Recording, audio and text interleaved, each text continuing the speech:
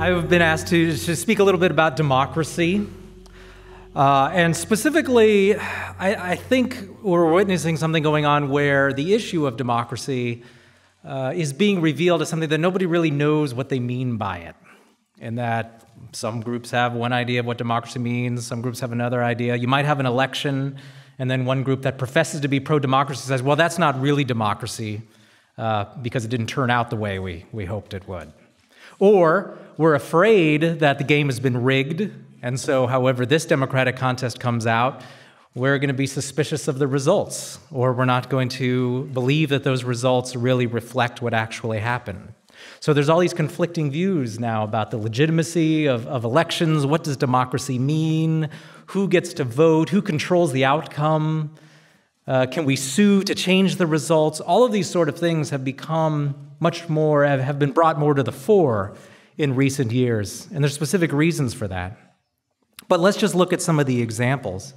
And then once we look at the different ways that democracy is being challenged and being kind of mixed up in how people view it, look at some of the ways that we could really change how democracy affects our lives without getting rid of it. Because I don't, and I'm not saying we shouldn't get rid of it, but I'm saying is it's not going anywhere. And that if you ask people, do you like democracy? Is that a good thing? Overwhelming number of people will say yes. And then if you ask them next, okay, what does democracy mean exactly? Well, they have no idea. And then, of course, some people try to get off the hook by saying, well, I'm in favor of republics, not democracy. So ask them, what does a republic mean? They have no idea. So I think what we need to do is look then at really how do you use democracy? What is its proper role in society when you're stuck with it, when you got it, when everybody wants it? What are the underlying conditions that make democracy work reasonably well, and what are the conditions that make it a disaster? Mises had a lot of thoughts on these, and we'll look at some of those. But first of all, let's look at one side of one group of people who have been attacking as they see it, democracy in recent years and months. And that's coming from the elites, that is the wealthy, the powerful. They've been having some problems with democracy lately. Their problem is that there's been too many of these referendums. There's been too many of these initiatives. There's been too many votes from the ordinary people who've been approving things we don't particularly favor. Examples, of course, are Brexit is probably the most high-profile, biggest example of that. And so immediately after the Brexit vote took place, of course, then we started to hear about, well, it's non-binding, we really should have Parliament vote on it. It was all just a bunch of crazy hicks who voted yes, and so on. And maybe we should have some, let's sue, maybe the courts can really give us some guidance here. The idea was immediately to act as though the majority vote in that case was not valid, should not be adhered to. This is, of course, the opposite of what we often hear from the wealthy elites, who, when democracy goes their way, tell us how important it is, how we should always respect the will of the majority, and so on. And other examples, of course, also are, there was a Hungarian vote on immigration quotas, on how many people should be allowed to migrate to Hungary. Well, that passed overwhelmingly, that there should be, in fact, limits. Of course, it was immediately pointed out, well, only a certain percentage of the population voted on that. Of course, don't expect to hear that same argument if only a certain population of Americans vote in this presidential election, which of course will be the case. And other examples include a recent vote in Colombia, where there was a peace deal worked out by the government there, and then they had a referendum on whether that peace deal would be accepted by the population overall, and they voted it down. And then what that immediately led to, just days later, were articles in the New York Times and other similar organizations saying, well, this whole referendum thing, it's not really democratic. We really need to rethink all of this stuff where we're allowing people to vote on laws directly. Really what we need is to let the more reasonable people in the legislatures, the more educated people, really determine what's best for us and really get rid of all this direct democracy stuff. Now, maybe that's a good argument, but it's certainly not the argument they've been making for decades, which is that we need more democracy, we need more voting. The outcomes of those, they reveal what the general will is. And what they really want, of course, which was quoted in the New York Times article, was this, as noted, and so I'm quoting, former U.S. Secretary of State Henry Kissinger and U.S. diplomat George Kennan argued that foreign affairs should be in the realm of the, quote, prophetic minority who understood what was in the best interests of citizens. And now, of course, it's especially important in foreign affairs because the common people, they don't know about those important things. But this, of course, is extended to everything as well. We need the courts. We need the legislatures to really be able to veto these things. And that's what we saw, of course, out in the result of the Brexit vote. Veto, have Brexit vote against it. Maybe we can have the Scottish Parliament veto Brexit somehow. Surely there's a way to overcome the way that these people have voted. But then, of course, when the legislature does something in a similar way that the elites don't like, well, then we don't want the parliament voting on things. A perfect example of that would be the impeachment of the president in Brazil, where Dilma Rousseff was impeached by the legislature there, the democratically elected legislature. So what you had was the people voted on Rousseff. They voted her into office 2 years earlier. And then the legislature, come back, itself democratically elected, decided to impeach her and threw her out of office. And then we were treated to all kinds of articles from the New York Times and so on saying, well, this is an affront to democracy. This isn't democracy because the people chose Rousseff and now we've got this legislature getting rid of her. Now, of course, in the Brexit case, we need the legislature to do the right thing. But in the Brazil case, the legislature did something, but that was wrong. So which is it?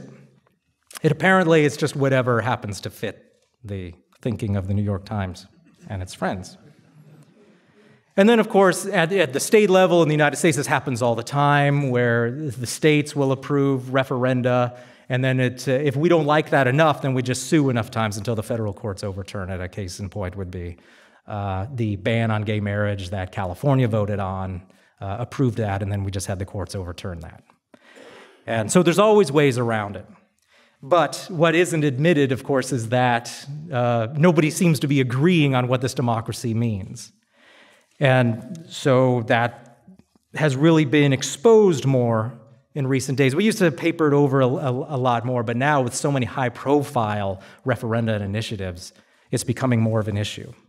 Now, at the same time, you've got other groups that are attacking democracy from another angle, and they become very concerned about it. And they don't trust the elections, and they see maybe the elections as not reflecting what they really think. And to look at this, we could ask ourselves, well, why are there so many referenda now, so many high-profile referenda, so many initiatives? Well, part of it is because people don't feel that the people in the legislatures, that the executives are actually reflecting what their real views are. They see that, well, all those people who are up in Congress or in the national legislature, they have their own views, and then we have our views, and they're never going to bring our views to a vote. So we're going to have a referendum. It's the only way we can make our voice heard.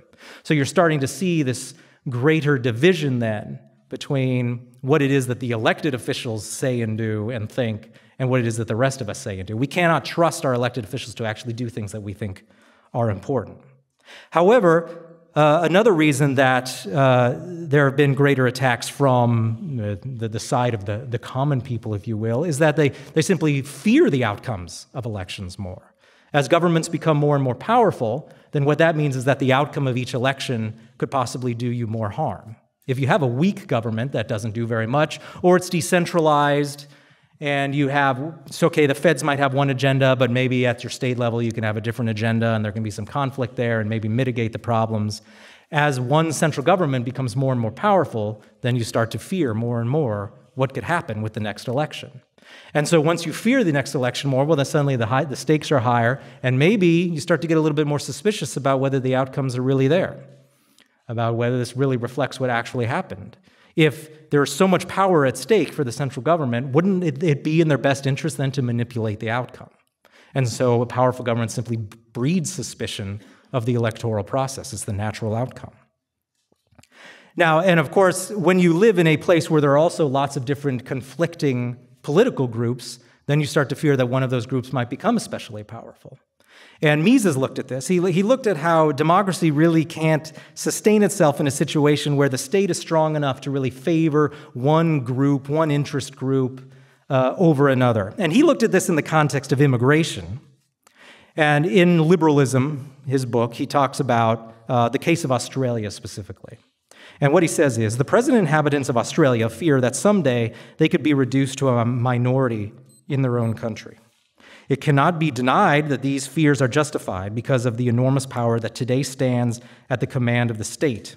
A national minority must expect the worst from a majority of a different nationality. As long as the state is granted the vast powers which it has today and which public opinion considers as its right, the thought of having to live in a state in the hands of an opposing group is terrifying. Now, he's talking about, in his case, in the 20s, he was talking about large numbers of people from neighboring countries moving to Australia. But as Mises knew, you could apply this logic to any number of interest groups. It's not just foreign nationals who might take control of the government and impose laws on you.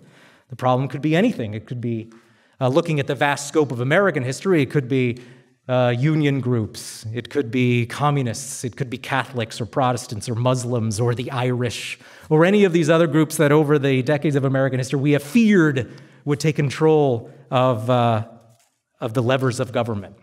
Now, that, of course, never translated much in the U.S. into, most cases, violent uprising or truly hysterical fears. Why? Because people realized that the federal government was relatively weak and could not impose a lot of what might have been imposed if Group X takes over. However, as Mises notes, once you have a government that you truly fear, if you have a president who rules with a pen and a phone, as Obama said, right? We don't need Congress. I don't need the courts. I'll just pass laws unilaterally. So now you're in a situation where whatever interest groups control that guy, that's what you have to fear.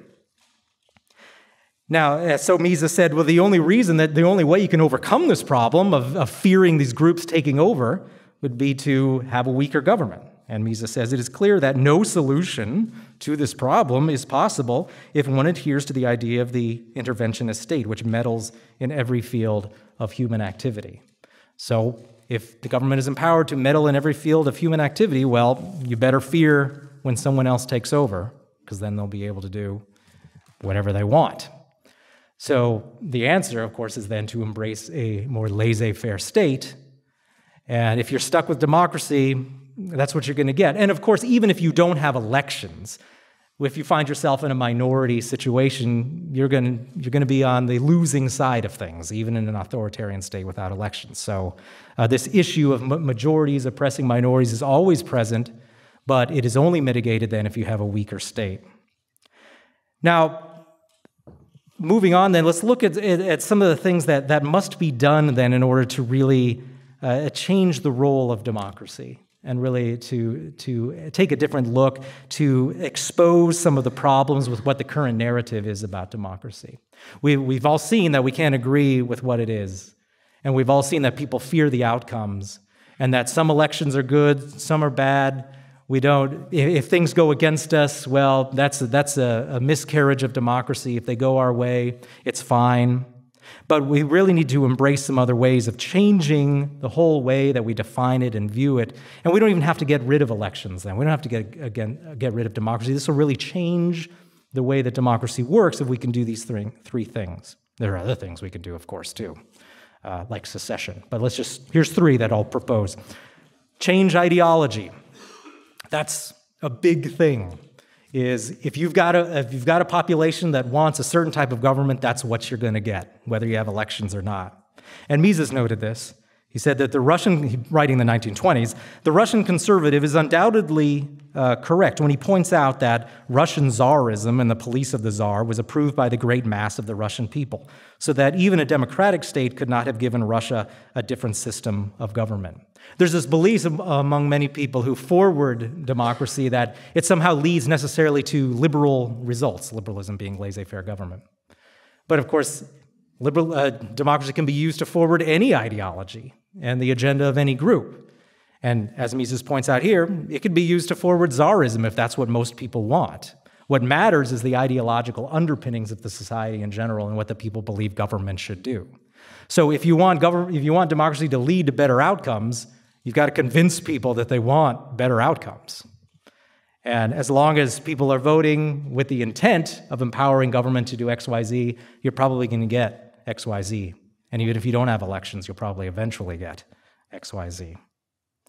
And then the second thing we need to do is end the idea that the general will is reflected in democracy.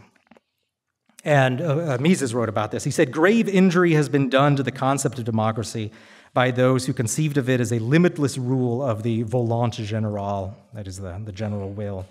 There is really no essential difference between the unlimited power of the democratic state and the unlimited power of the autocrat." Now, we hear about this all the time. Every time there's an election, we hear about, well, this is what the people wanted, and the president has a mandate, and now we know what direction to take the country in because we had this election.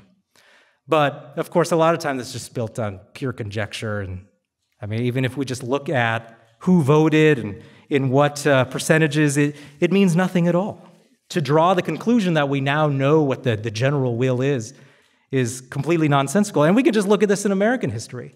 A lot of time we're told about these landslides, about all these great victories that these politicians achieved, when a lot of the time they didn't even get a majority. They just simply got a plurality of the votes, so that the majority of the voters actually voted against whoever had won.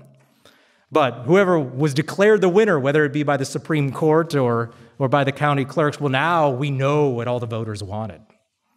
And, of course, this is a huge field in political science, is how is the will of the voter translated into public policy? Well, nobody knows. And, of course, we can't assume that just 5 people in a room who voted for Hillary Clinton, why did they vote for her? What did they want her to do? Could have 5 probably totally different answers.